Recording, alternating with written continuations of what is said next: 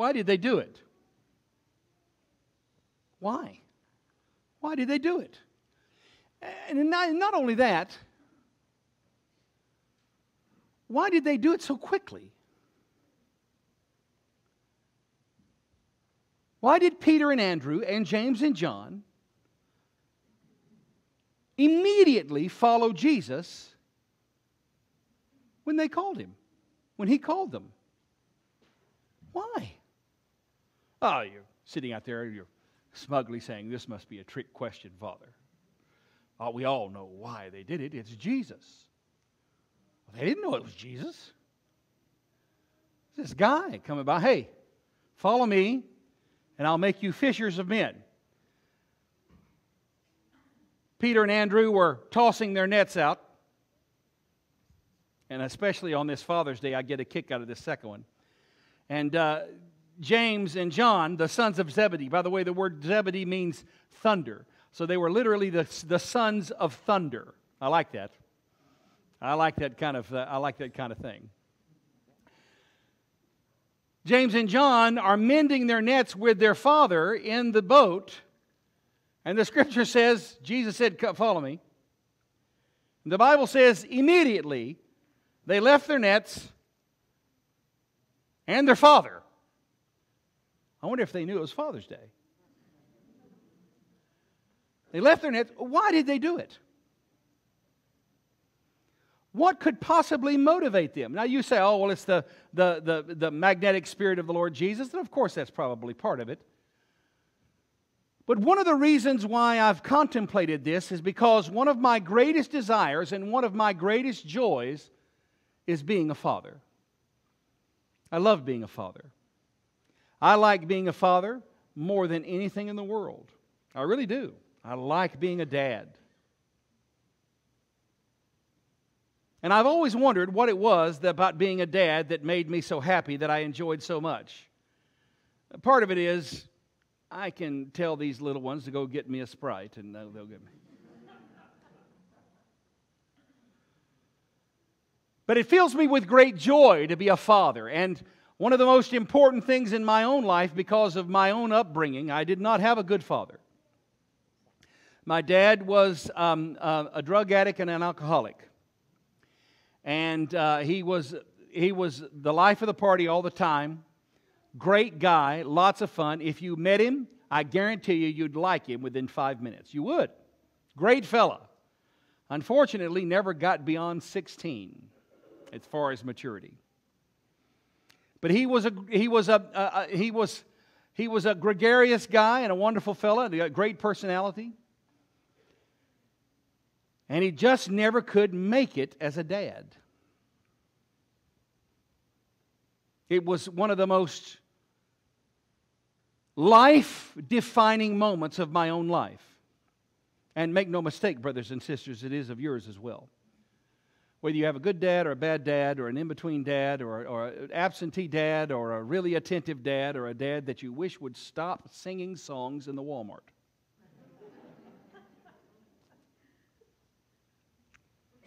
If they can't take a joke, flip on them. I like the way I sing. I mean, come on. The reason why this is so vitally important for your own formation is because the name that God takes upon Himself in the very, very beginning is Father. And many of us, brothers and sisters, all of us, brothers and sisters, every person in this room listening to my voice, in some very significant way, your view of God is shaped by your view of Father. Some of you are saying, oh no. Others are saying, not bad. Others are saying, now I get it. The power of fatherhood and the power of a man. And by the way, I love what Jordan Peterson says about a strong man. A strong man is a dangerous man. Did you understand that? A strong man, listen to me. A good man is a dangerous man. Do you understand me? A good man is a dangerous man. A good man will hurt you. But a good man has his life under control. But make no mistake, push a good man too far. Eonia imni imi.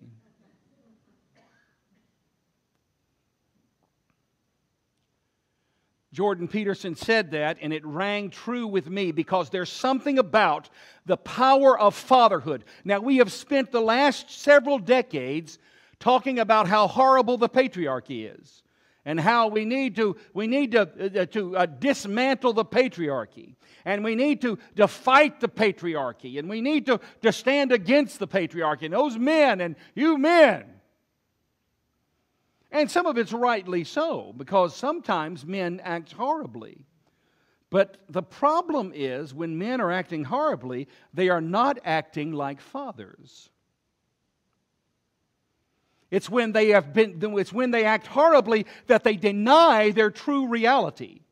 And brothers and sisters, there's something about a man who has that kind of self-awareness in himself, that he knows that dignity and honor is what actually defines his worth and his value. When you come across a man like that, there's something about it that says, I need to pay attention to this guy. I grew up with a guy like that. Country is cornbread. If he had a 5th grade education, I'd be surprised. But old Bill could build a deck like you could not believe. And one summer I worked with him. No, that's not true. One summer I got in his way and got him something cold to drink. And I watched that old man measure wood and cut and deal with customers. And I watched him interact with other people. And this guy, listen, Bill's a big boy. He had to be 6'2", 6'3", and if he weighed less than 280 pounds, I'd be shocked. Man had hands that twice the size of my hands. Big guy. And I knew good and well if I got out of line, that boy had the power to end me. And yet the gentleness and the confidence of this man, and the confidence in he knew that he was what he was doing, and he knew who he was, and he knew that dignity and honor were more important than comfort and praise. And I watched that man conduct himself for a whole summer, and I said to myself, man, wouldn't that be great to be a guy like that? In the age where we have seen over and over again the blatant, demonic, satanic-fueled attack on men, we have to ask ourselves, why did the disciples immediately follow Jesus? And I'll tell you why. Because he possessed the image of the Father. Inside of them, they felt the spark, and they felt the attention, and they felt the affection, and they felt the attentiveness, and the honor, and the dignity of a father. I aspire to that. My girls have now become so used to hearing me say this that it's almost boring to them. Babe, you can count on me. You become an axe murderer, I'll still love you. I'll visit you in prison. No matter where you are in the world, no matter what's going on in your life, all I need is a smoke signal or a thought, and Daddy's coming running. You can always count on your father. You can always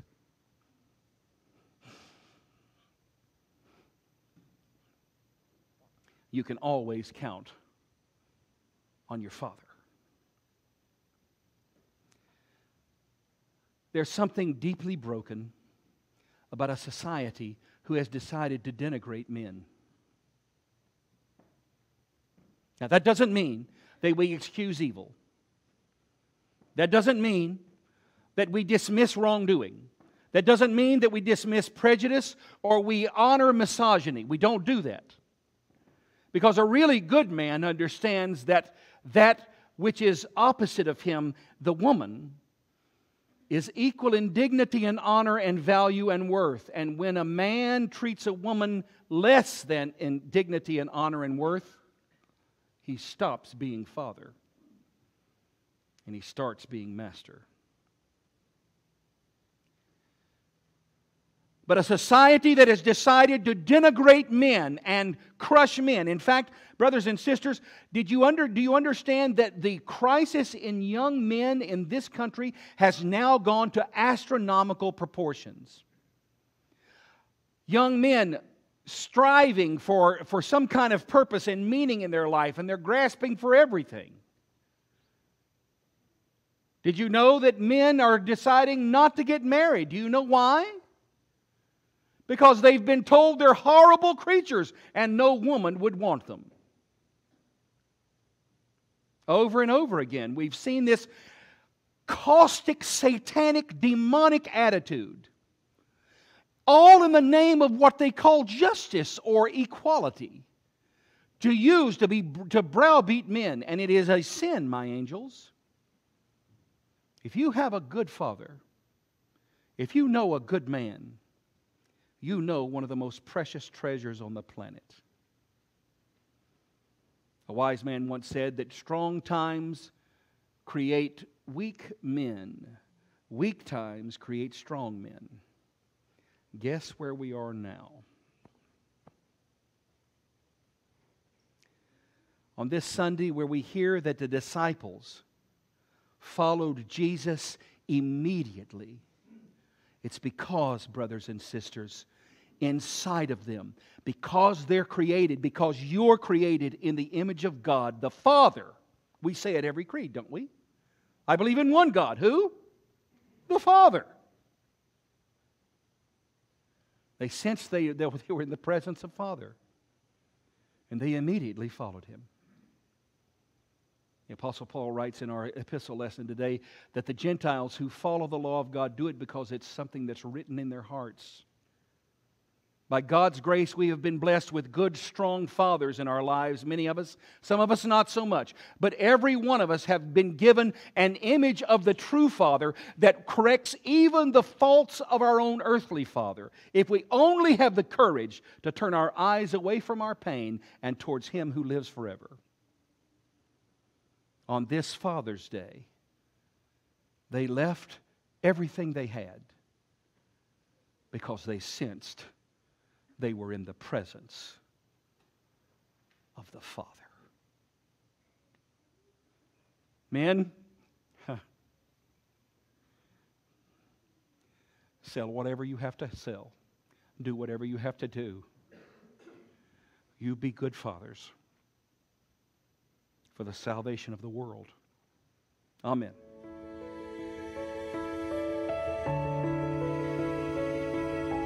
Thank you so much for watching. I pray this was a blessing to you.